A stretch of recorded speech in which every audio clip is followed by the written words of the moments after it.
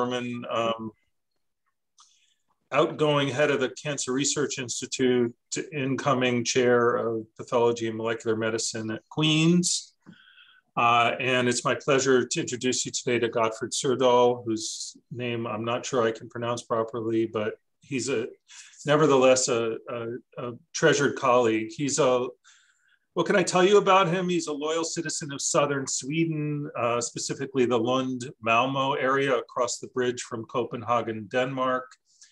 He's been at Lund University since 2008, where he progressed through undergraduate and graduate school, postdoctoral fellow and faculty. He's now an associate professor of translational medicine in the Division of Urologic Research at Lund.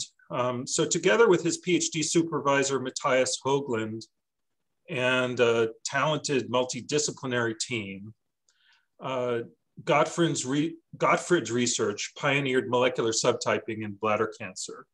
So this is something along the lines of luminal and basal subtypes in breast cancer, but you'll see it's certainly has its own share of complications.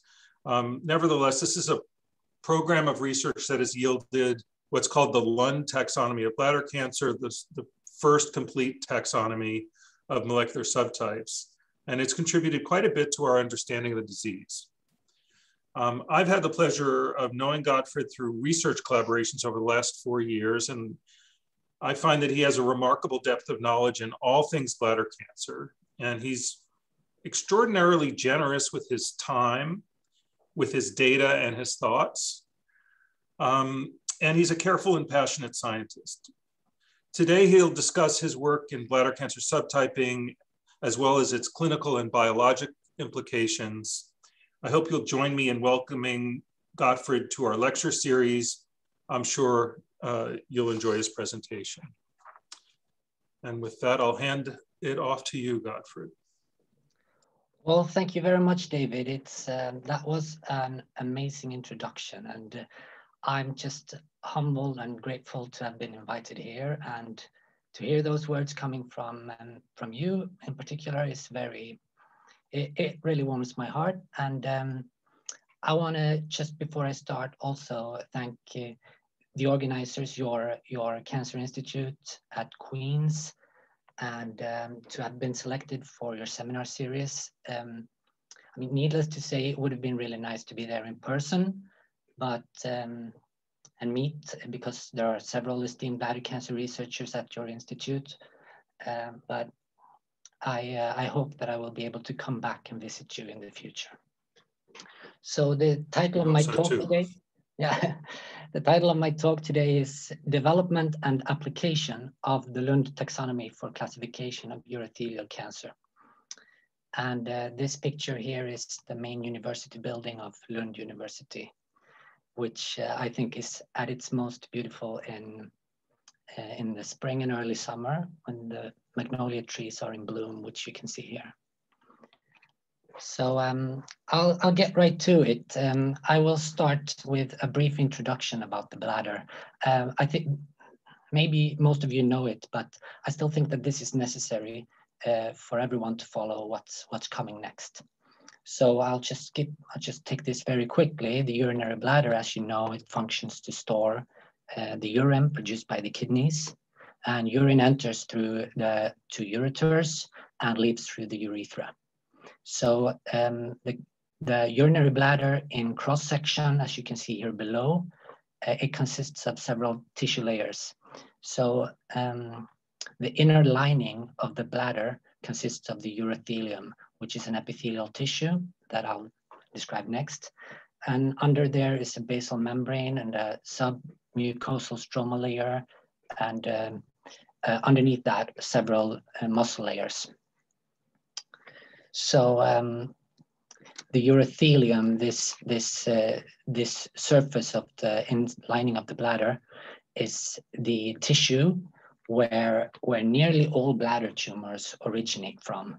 So this is a non-squamous but stratified epithelium. So it's classified as a transitional type of epithelium. And it's lining not only the bladder, but also the ureters and part of the urethra as well. And the main function of this tissue is to serve as a waterproof barrier so that urine does not leak back into the body.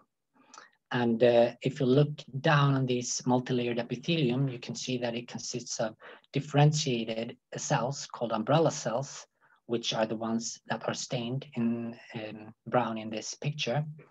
And underneath, there are several layers of intermediate cells. And then you have basal cells, which are located closest to the basement membrane, which I have indicated here in a dotted red line. And the progenitors of the cells of the urothelium are thought to be reside here in the most basal layer. So I will also just say a few words about bladder cancer. First of all, who gets bladder cancer? So this is data from Sweden. First of all, the incidence of bladder cancer compared to other tumor types. It is in Sweden currently, depending a little bit on how you count, the 7th most incident tumor type after prostate cancer, breast cancer, non-melanoma skin cancers, colon cancer, melanoma, and lung cancer. After that follows bladder and the rest of the urinary tract.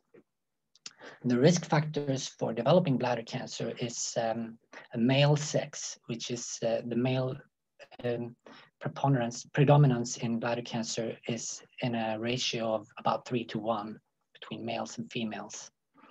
And another risk factor is old age. So bladder cancer almost exclusively occurs in people over 60 years.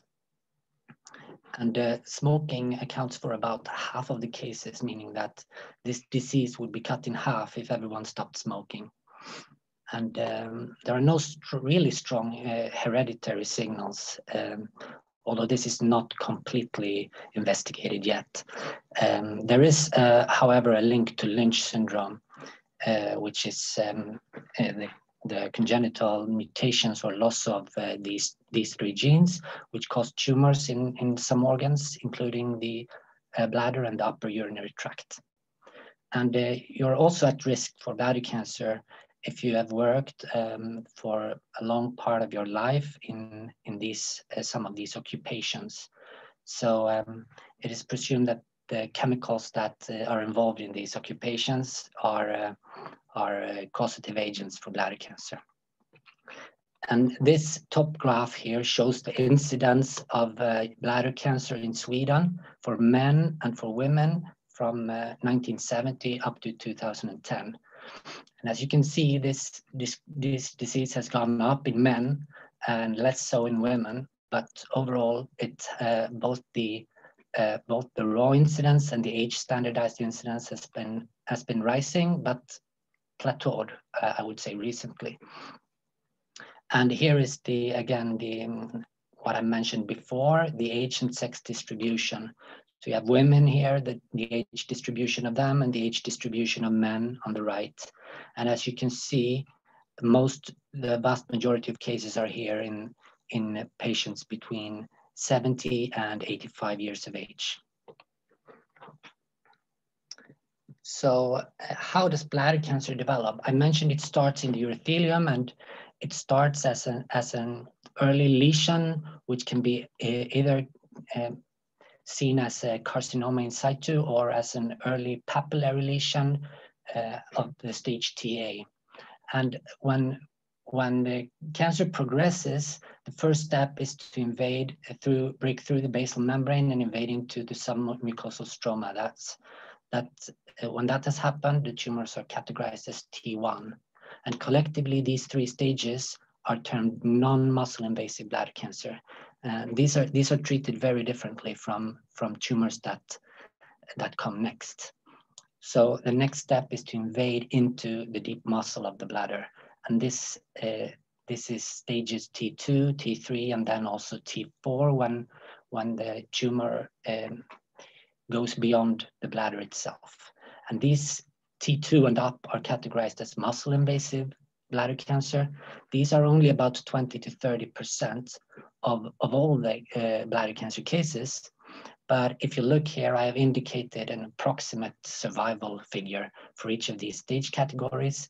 And you can see that while survival is very good for the non-muscle invasive stages, it is very bad for muscle invasive disease, where something along the lines of half of the patients die of their disease eventually, depending of course on the treatment that they were able to receive.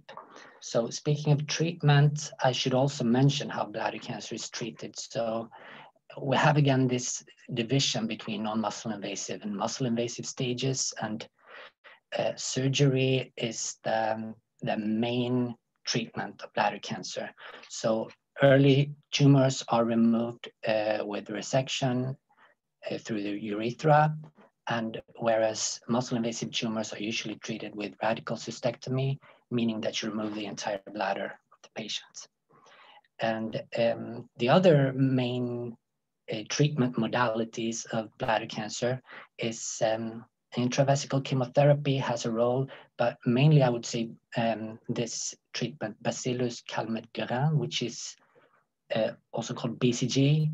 And this is an intravesical treatment that activates the patient's immune response to eradicate the tumor. This is given for high-risk non-muscle invasive cases to prevent progression to these life-threatening muscle invasive stages. And once a patient presents with these life-threatening stages, there are some systemic therapies in use. And the main one is cisplatin-based combination chemotherapy. And I will talk a little bit more about this later. It has been shown to improve survival, but the improvement is rather modest. And I should also mention when I talk about treatment that in more recent years, there have been approval of some targeted agents and immune checkpoint inhibitors for later lines of therapy. So immune checkpoint inhibitors are active in bladder cancer, and so are these compounds here. This is an inhibitor of FGFR3 receptor, which is activated in many cases of bladder cancer. And there are also some antibody drug conjugates that are recently available, targeting these two tumor antigens and delivering a chemotherapy drug to cells that express these targets on the cell surface. But all in all, this is the way treatment looks for bladder cancer, but there are no molecular predictive tests that are being used, as there are in many other tumors. The one exception for this could be that you could say that PD-L1 staining and FGFR3 mutation could select you for these later lines of therapy. But for the main treatment modalities, they are given to a patient regardless of the molecular status of their cancer. So this is the situation we were in when we really started to research bladder cancer molecular subtypes. This was around 2012, a little bit before then, when we started really systematically to perform gene expression analysis on as many tumors as we could, really. And eventually this work resulted in a study that I will try to describe here. This was published in 2012. It was a series of 308 tumors. So we had approximately 100 each of TA, these very early tumors, and the stroma invasive T1 tumors, and the muscle invasive tumors with stages T2 and above. So it really covered the whole spectrum of bladder cancer. And we performed microarray-based gene expression analysis of all these 308 tumors. And we used an iterative hierarchical clustering method to group these by the similarity of their gene expression profiles. And we came up with this 7-group solution, and these 7 groups, we just termed them MS and then a number to indicate the molecular subtype. And you could see here that we knew that already here from the beginning, that these subtypes had a certain relationship to each other and a certain relationship to tumor stage as well. So after we looked more in detail, which I will show in the next slide, we actually also gave names to these MS clusters. And we termed these first two clusters that were rather similar, so we grouped them together. We termed them urobasal A. Later on, we changed that to urothelial-like. And then these clusters were termed genomically unstable. And there was an infiltrated cluster consisting mainly of stroma and immune cell signals. Now there was a cluster termed Uro-B and another cluster termed SCC-like or squamous cell carcinoma-like. And in addition to performing this in our own data, we downloaded and analyzed in exactly the same way with clustering the 3 data sets that were largest that were available at the time. And we could see that while we could not reach the same granularity in these data sets, we could validate that these groups were not just something we saw in our own data. So this was the first instance of a molecular subtype classification of bladder cancer. And we also performed, of course, a more extensive biological characterization of these subtypes, including demonstrating where immune cells were present, to what degree, where early versus late cell cycle signatures were active, and certain cytokeratin patterns, as well as actually mutations. So we performed Sanger sequencing on 3 of the more frequently mutated genes in bladder cancer, showing that with a different method than that FGFR3 mutations tend to occur over here in the Uro subtype, whereas P53 mutations occur in the genomically unstable and basal SCC-like subtypes. And there were also some interesting patterns regarding the tyrosine kinase receptors and the FGFR3 signaling module and some cell adhesion molecules. So with this work, I think we came out a little bit ahead of many other groups. But what was evident shortly thereafter was that in the coming 5 years, I would say between 2012 and up to 17, there were many papers and analysis that performed similar things as we have done. And interestingly, I mean, almost all of these analyses by groups in the US and a group in Denmark and a group in France and actually a group in Canada as well, the Vancouver group led by Peter Black, published a gene expression classifier in 2017. All of these analyses were based on their own data sets, and each data set is of course slightly different from each other, but some of these analyses also had a little bit slightly different angle to it.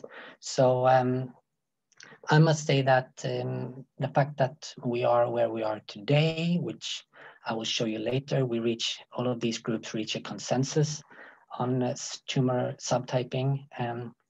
That is due to each of these works contributing its own kind of its own perspective to bladder cancer subtyping, and each of these works has value in its own. Although it was very difficult for a period of time to see exactly how these relate to each other. So we tried to do that in an early analysis in 2015 already. We were able to show with 4 of these classification systems, including our own, that there was actually not any disagreement to speak of between these classifiers. It was just that the quality of the data and the size of the cohort analyzed meant that these operated at different levels of resolution. So for example, the UNC, University of North Carolina classifier by Billy Kim's group in North Carolina divided cases into just the basal and the luminal category from the beginning. And they have since expanded their classifier, but This was the original one. And then the MD Anderson categorization had a third group, and then the TCGA had 4 groups initially, and we had more groups. But what we could show was that these actually just captured this tree structure that I showed you in the beginning at different levels. So the disagreement was kind of not true, actually. The classifiers to a large extent agreed with each other. So most of these papers were actually produced solely on muscle invasive disease. So we realized really quickly after all of these analyses came out that we also needed to update our taxonomy for muscle invasive bladder cancer. So what we did was we brought out a new set of patients, and this time we took a consecutive series of patients who received radical cystectomy. This means there are mainly muscle invasive cases. And we performed quite extensive immunophenotyping based on TMAs, based on the knowledge that we had acquired at the time about bladder cancer. So here is a long list of all the antibodies that we ended up using in this study. And we also performed a microarray-based gene expression profiling. And what's interesting with this study, what was difficult with it as well, was that we could have taken just the gene expression clusters as they are, and that would be a molecular classification in itself, but it didn't really match perfectly with the immunophenotyping that we had done.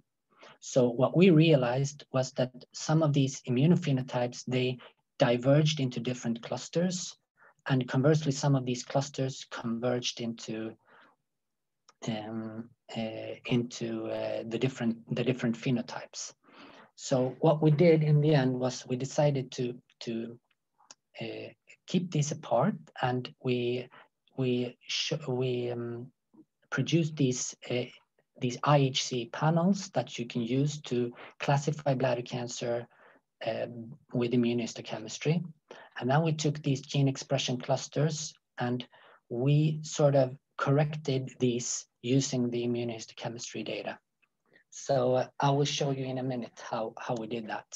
It involves adjusting for the infiltrated subtype of tumors, which consists of biopsies where almost all the content is of stromal origin rather than tumor cells. So what we did actually was we took this cohort and we then took both the RNA clustering and the immunophenotyping, and we sort of reordered this using both data levels. And by doing so, we got rid of this entire cluster, which was just an infiltrated cluster. And we also split up some of these other clusters by, for example, whether the basal-like tumors were heavily infiltrated or not. And these large clusters were split because we realized that only half of these were neuroendocrine-like and half of these consisted of tumors of the genomically unstable subtype. So this is all a bit complex, but once we reordered all of these cases based on both data levels, we were able to build an RNA-based classifier. So we built this type of classifier, the nearest centroid classifier, and we showed that it worked rather well when applied in internal cross-validation. So the next step, of course, was to show that this worked in a different data set. So what we did next was we applied this to the TCGA cohorts, this classifier that we had just done. So note here, and this is the important part, that this is not just a gene expression classifier, right? But this is an RNA classifier that captures both the cluster membership based on RNA analysis, but also the sort of immunophenotype of the cancer cells themselves, which is, of course, independent of the amount of stroma that is present in the biopsy. So that's sort of the trick to make this classifier IHC corrected. And what we could show was that when we applied this classifier to the TCGA dataset, and later on, we could show that it still worked really well, and it really picked out for example, the basal-like subtype according to known definitions. And it also separated on the luminal-like side here, where we have two main subtypes called urothelial-like and genomically unstable. They were also separated really nicely on these genes here that we know separate them, including FGFR3, cyclin D1, RB1, and CDKN2A. So in addition to these gene expression patterns splitting up very, very nicely in TCGA, we also saw that, I think to a larger extent than with just the pure RNA subtypes of the TCGA, it actually split up both the mutations and copy number alterations, at least the most relevant ones, in the expected way, meaning that FGFR3 mutations were enriched in the Euro subtypes A and B over here, whereas RB1 and TP53 mutations were enriched in the genomically unstable subtype comparatively. The same was true in the expected directions for copy number alterations. And I'm just highlighting here genomic loss of CDKN2A on 9p and homozygous and hemizygous losses at the RB1 locus, which occur mainly in this subtype over here. So we showed actually both with gene expression data and with genomic data in TCGA that this classification strategy was rather successful. So next, and kind of similar to this in parallel, there was a project started by Paco Real, a professor in Madrid in Spain. And he started this already in 2015. And he talked to everyone, all the PIs of the studies that I showed you before. And he got everyone on board to this consensus molecular subtypes project. So this focused on muscle invasive bladder cancer. And it took a lot of work, primarily from two bioinformaticians at Institut QCRI in France, Aurélie Camoun and Aurélien de Renier. And so what they did was they compiled all the data that was available for bladder cancer. And they cross-compared all these classifiers and showed how they overlapped with each other. And then they produced this consensus classification consisting of these 6 classes. And this was published eventually in 2020. So it took 5 years from Paco starting this project to the eventual publication. And yeah, so we were very happy with the consensus project, not just because everyone was on board, but we realized that this will create an important sort of central reference point for molecular classification.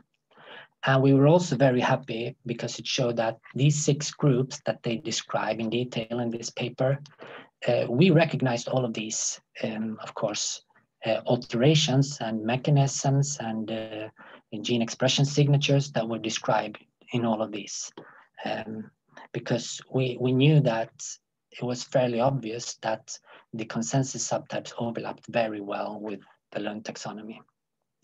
And I would say that this is the main overlap, so it's almost 1-to-1 with this exception over here. And another exception is the stroma rich, right? So because we do not have in the learned taxonomy an infiltrated subtype, because we have, as I mentioned before, trained our classifier to identify just the subtype of the cancer cells themselves. So this stroma-rich subtype here is actually in LearnTax classified as any of the other molecular subtypes, but it also includes all the tumors that in our classification are classified as mesenchymal-like, meaning that, I mean, they show a profile that is very similar to stroma, but and this is the cancer cells that express this, which you actually really need the immunostaining to show, I think. So anyway, we were very happy with this consensus because it's sort of a common ground for bladder cancer researchers.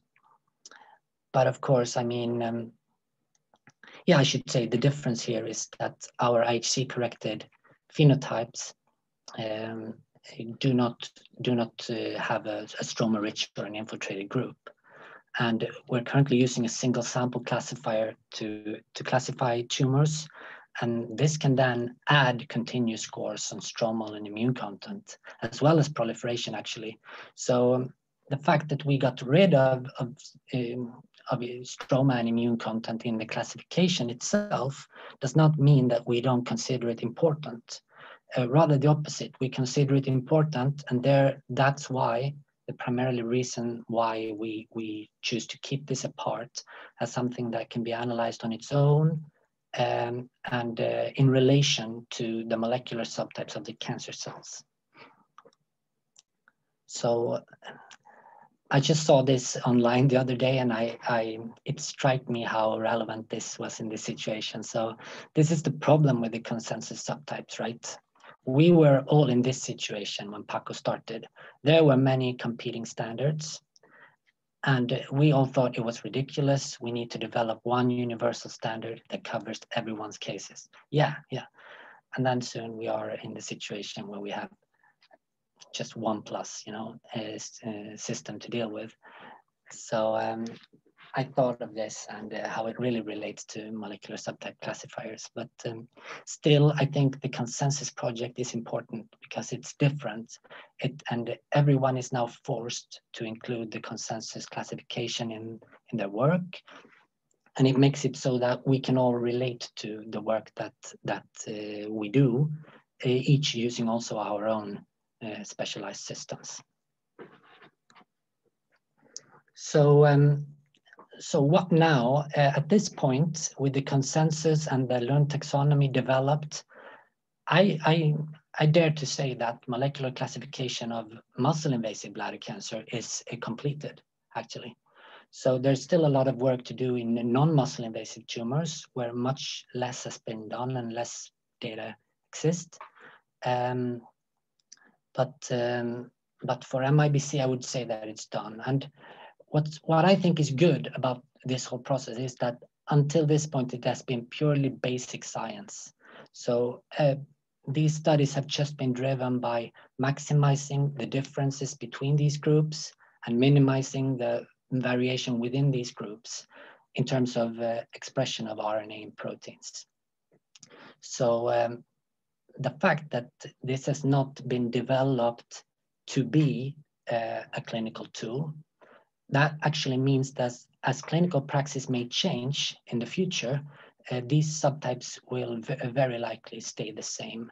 And I think they will actually be more or less what we will have for the future in bladder cancer, not changing to any reasonable extent. So is the work over then? No, of course not. The work is not done. It has only begun, actually. Thankfully, I should say, because I'm not out of work. But and the reason for this is this one question here, which is sort of a gargantuan question for the future for bladder cancer. And that is, how can molecular subtypes be useful, both in clinic and in research? So I again thought of an analogy, and I just thought of this Kontiki raft that was built to travel from Chile to the Polynesian Islands a very long time ago. And you can see it as this. This was a magnificent construction, and we have built this now, and we have shown that it can float and it works, and it's got sails and all the necessary parts. But we still have no idea if it will get us to where we want to go, and if it will eventually be useful for patients or not. I don't think anyone has proven that. And you may hear people claim that has been proven, but I have not yet seen the hard data that actually proves prospectively validated that this affects some clinical praxis. But of course, that is where we want to go. So next, I will try to describe some of the unpublished data from our group, which is where we have started to tackle this type of question of application of this method. And first of all, I would like to describe a project that I completed recently, but that isn't published yet, and that involves testing the association of molecular subtypes to response to neoadjuvant chemotherapy. So this is one of the pillars of treatment of bladder cancer when it comes to muscle invasive disease. And it works like this. So a patient comes in with symptom, and the diagnosis of muscle invasive disease is done. And after that, patient is planned for a radical cystectomy, but before radical cystectomy, the patient goes through 3 to 4 cycles of neoadjuvant chemotherapy. This is usually either gemcitabine plus cisplatin, or this combination treatment called MVAC, which also includes cisplatin. They're comparable in efficacy. So what happens then is that when the bladder is removed, the tumor has either responded or not responded to this neoadjuvant treatment. And depending on the response status here, whether there is no cancer left in the bladder, or whether there is just a little or a lot, then that to a large extent determines the patient's prognosis. And the mean absolute benefit of this neoadjuvant treatment is only about 5 to 7% in absolute percentage points for 5-year survival. But of course, for patients who achieve a complete pathologic response, the benefit can be, for that patient, the benefit can be the difference between life and death, very likely. And then after that, patients are followed, of course, clinically. So in light of this, we performed a retrospective cohort study where we collected a consecutive cohort of all the patients in the southern parts of Sweden, actually, that received this neoadjuvant cisplatin-based chemotherapy. And we also used that we had previously available a sort of reference cohort of patients who got a radical cystectomy, meaning they received the surgery but without any prior chemotherapy. And we excluded patients here based on a lot of different criteria, which I'm not going to go through, but eventually we ended up with 124 patients who we had done molecular profiling on and who had gotten neoadjuvant chemotherapy. And this other arm was 186 patients. So the subtyping performed in this cohort, actually it matched pretty well the subtype proportions we were expecting. So we subtyped these both by RNA expression profiling and also by immunohistochemistry with the method I showed you before. And we could show that, we discovered the exact gene expression profiles that we anticipated to find, and we had no problems classifying this material. And also with immunohistochemistry, we saw these pretty clear immunophenotypes that allowed us to classify the tumors very well. So obviously we were very curious to see how this related to pathologic response. And what we saw was that 3 of these subtypes had a rather low pathologic response rate here of around 20 to 25%. But one subtype, the genomically unstable subtype of the luminal type of cancer, actually stood out and had a much higher proportion with a complete pathologic response. So this was an encouraging finding, as this was actually a significant difference between this group and this group here with the lowest proportion. And whether this is clinically enough or not, I dare not say that. Before then, I think we need to validate this findings in in other materials, but at least there seems to be a significant difference in the association to response here. And when we looked at in this reference cohort, which did not get chemotherapy, as expected, very few patients actually responded, meaning that they were tumor-free. The few ones that were tumor-free must have been so from the diagnostic resection alone. So because there was no chemotherapy in these patients. But these background rates, we argue, did not fully explain this difference seen over here. But response, of course, is not the only important thing. In the end, it is the survival of these patients that matters. So when we stratified them by survival, we could see the same thing. It was going in the same direction, which is, of course, really nice to see. And the genomically unstable subtype of the luminal type, again, did very well, whereas the basal squamous subtype did poorly, along with this neuroendocrine-like subtype, which we know has a very poor prognosis.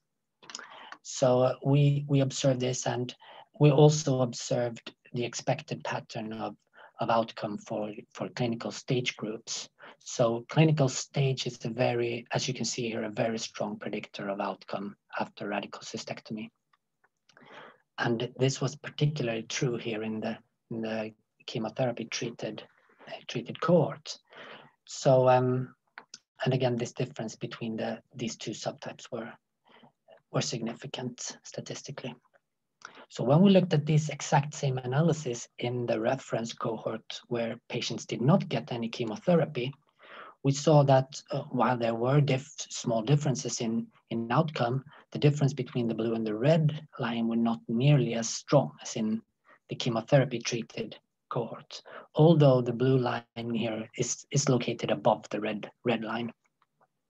And curiously, we also observed a much less robust association between clinical stage and cancer-specific survival than we had seen in the chemotherapy-treated cohorts. And the reason for this, I'm not very sure of, but I think it was an interesting observation nonetheless. So since clinical stage is such a good predictor of outcome after cystectomy, it is of course important to conduct a multivariable survival analysis here. And so we did, and when it seems that the information contained in the clinical T-stage categories did not overlap so much with information contained in the molecular subtypes. So actually, this difference between the genomically unstable subtype and the basal squamous, which I put as a reference in this analysis, was significant, even after adjusting for clinical T-stage. And I think this is a requirement if this is going to ever become useful, that it shows additional information that is not captured by clinical stage. And a similar survival analysis in the reference cohort showed that the molecular subtypes were not significant, but rather 3 other variables were significant, and that was age and lymphovascular invasion and presence of carcinoma in situ. So it seems that these two clinical situations are somehow very, very different. Whether that is due to the retrospective nature of this study and how these cohorts were selected, which patients that got chemotherapy in this period and which didn't, I don't know. But I think it shows interesting data, and it shows something that we need to study further. And furthermore, we of course used this data set that we had of 124 cases to dig a little bit deeper in the gene expression data. So first of all, we pulled out these signatures that we know and have studied well before, just to check that it looks okay. And the tumors classified as basal squamous here, for example, they show the expected patterns of this basal squamous signature seen here. So basically this looked as we expected with relationship to the subtypes, but here I also ordered within each subtype, I ordered them by pathologic response. So we have the responders to the left and the non-responders to the right.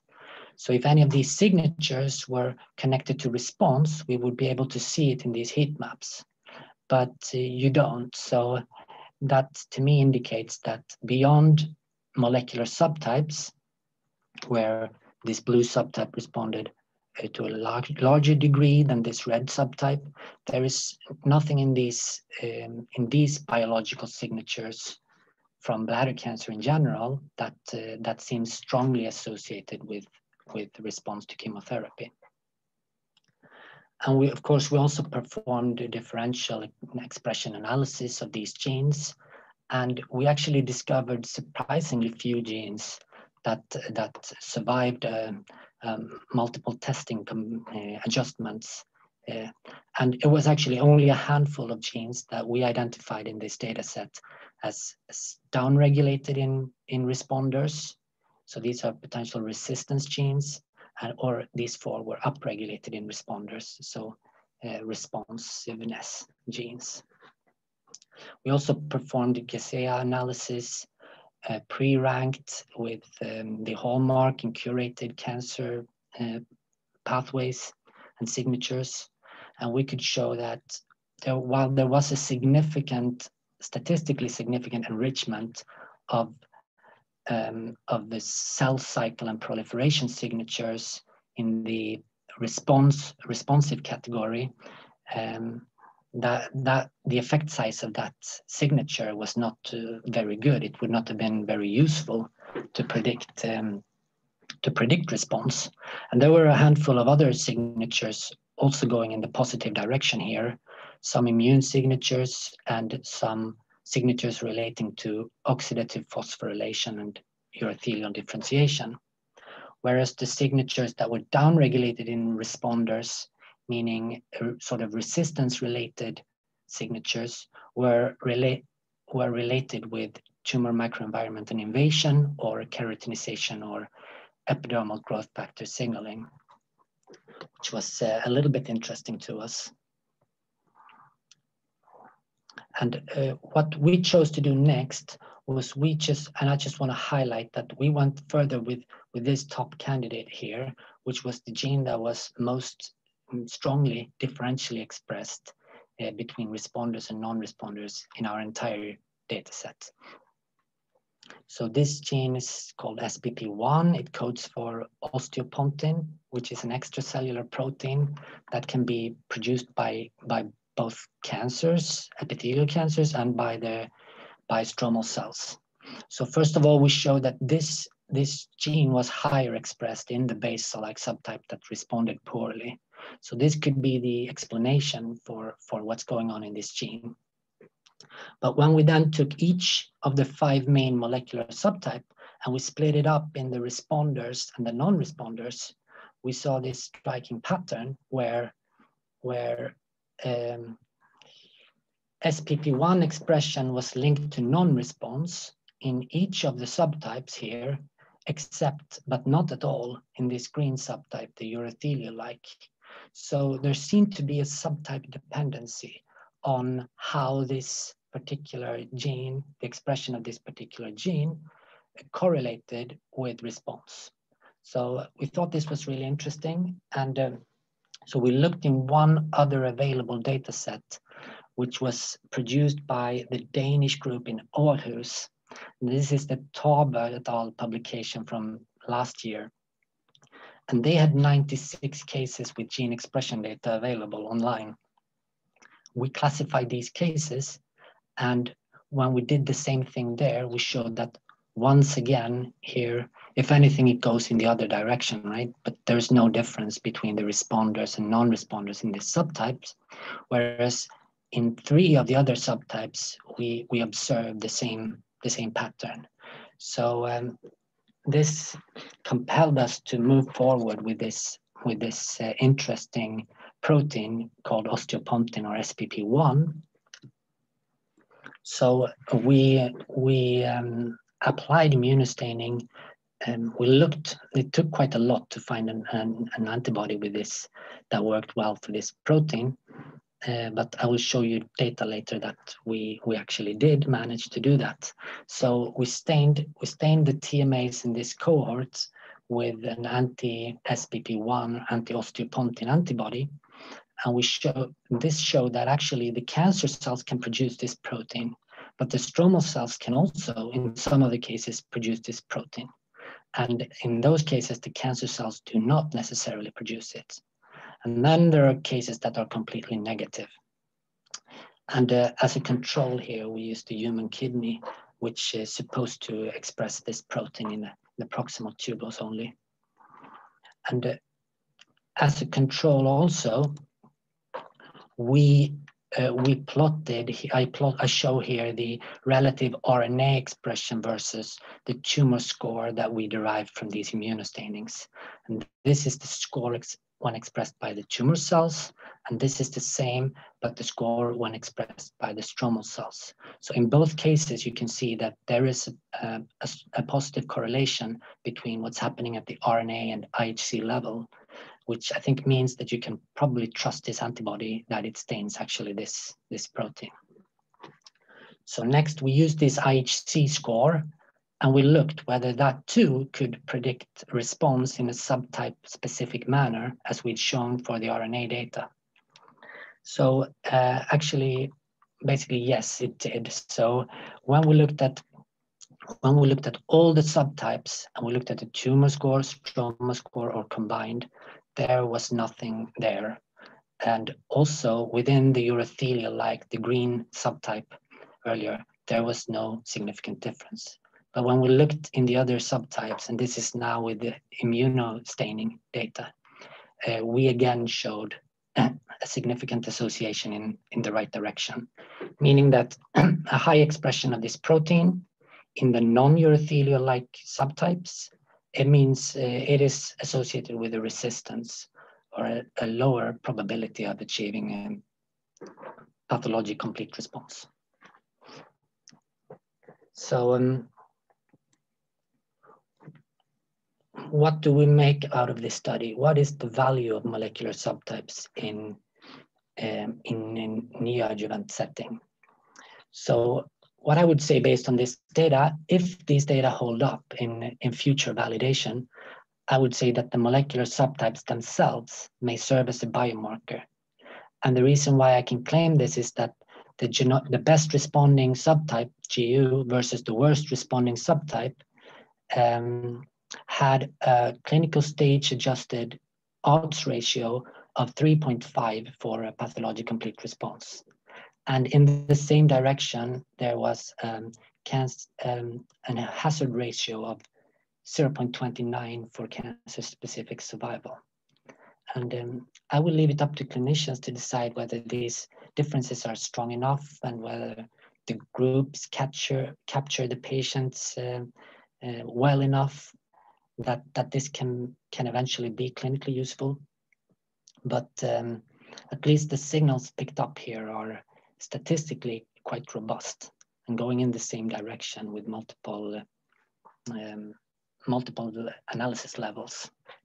But the interesting part, which I kind of exemplified with this as osteopontin analysis, is that apart from being the biomarker itself, the molecular subtypes may provide the context for biomarkers. And this is actually what I really believe in for the future, because the molecular subtypes of bladder cancer, they are so vastly different from each other that it seems to me very unlikely that we will find biomarkers that work across the board in bladder cancer. It just seems more likely that you will have markers that operate in one or several of the molecular subtypes, as we showed was the case for osteopontin at the RNA and protein levels. So obviously, this type of studies is nothing without validation. So, and I think you have to plan this ahead when you do this type of study, that it is not enough to stop here and just start pursuing something else. So I'll just finish with 3 slides showing how we intend to move forward with these findings. And the first is this. So this is a study that has been going on since 2019, which is called Euroscan-SIC. So this draws from several hospitals in southern Sweden, in these places here, and biopsies from bladder cancer patients are sent centrally to Lund, where RNA is extracted, and this is all, none of that is done by us. This is all done by facilities, and RNA sequencing of these cases are done, and we have actually produced this subtype classification pipeline, which automatically in real time performs molecular subtype classification on these tumors. So this has collected up until today over 600 bladder tumors, and it is an ongoing effort, which will of course allow us to validate any clinical associations that we have found in previous work in this prospective observational cohort. So this is going to be very valuable. And just to mention how the subtyping is done in this setting. So there is actually a pipeline for molecular grading. So there's an unbiased estimation of the tumor grade, and then molecular subtyping is performed with 2 different rule-based single sample classification methods. And when both of these agree, then the tumor gets a molecular subtype, and all of that is captured in this type of a report output. So in this case, you could see it's a basal squamous-like subtype with a high degree of confidence here. So we will, when we have enough patients in this prospective observational cohort to validate the findings in the neoadjuvant cohort, we will be able to do that. And that will not take too long, I don't think. And additionally, so most of this work is done by Pontus Eriksson, who's a bioinformatician in our group. But additionally, Carina Bernardo, which is an experimentalist in our group, she is developing a subtype-specific model systems.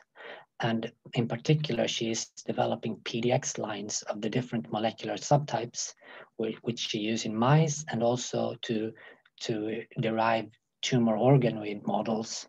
And these experimental model systems will be very valuable when it comes to finding the mechanism that may be driving the link between, for example, osteopontin and chemotherapy response in some subtypes, but not in the other subtypes. So again, I think all of this has to be done in a subtype specific manner.